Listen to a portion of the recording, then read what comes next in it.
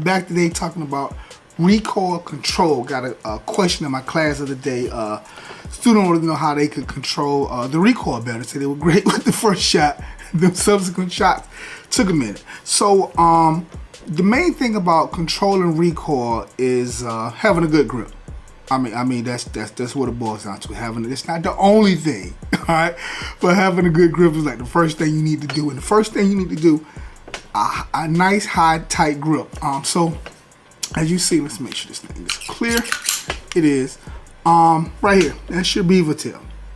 Most guns have a beaver tail or something similar where you can get your hand up in there. And what you want to do is have your hand as close to this slide, as high up in here and tight.